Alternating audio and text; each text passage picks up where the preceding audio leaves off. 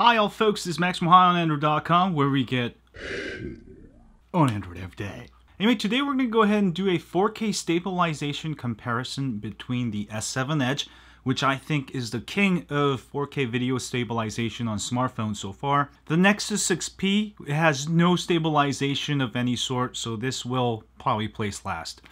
And also the Pixel XL. The new EIS gyro, is it better than the OIS on the S7 Edge? Let's go ahead and find out.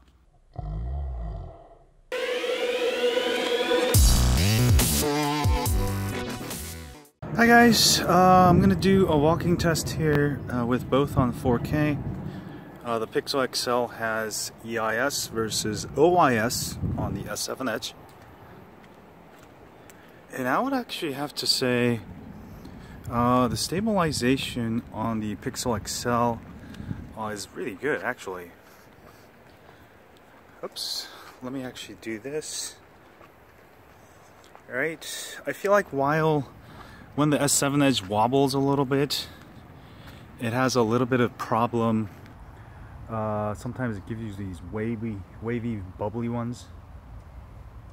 But the Pixel XL seems to do pretty well. I'm actually really impressed. Now it's actually raining. Alright, and yeah, I mean, this is a pretty good stabilization on 4K.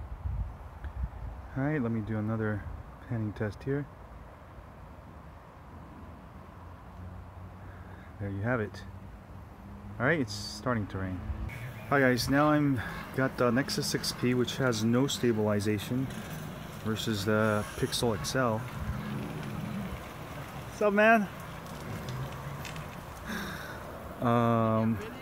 Yeah. GoPro? The Pixel XL seems to be doing a ton better, while the 6P is very shaky.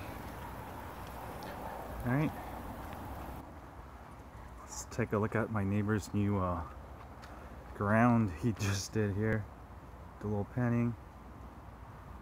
Pixel XL should be much more stable. Alright. Wow. I'm actually really impressed. So definitely a pretty good result. If you want to make 4K videos, Pixel is definitely a way to go. Yeah.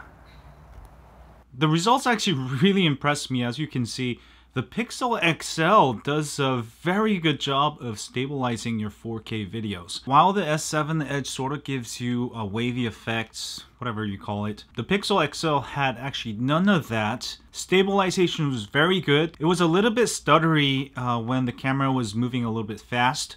But other than that, it did a ton better than the S7 Edge. So definitely Pixel XL is the new king of 4K stabilization on a smartphone.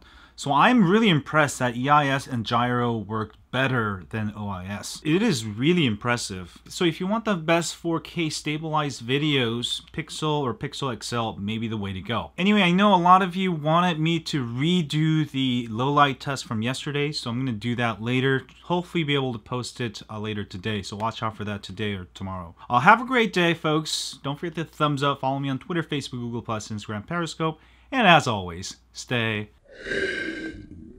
on Android. Click here to subscribe. Time.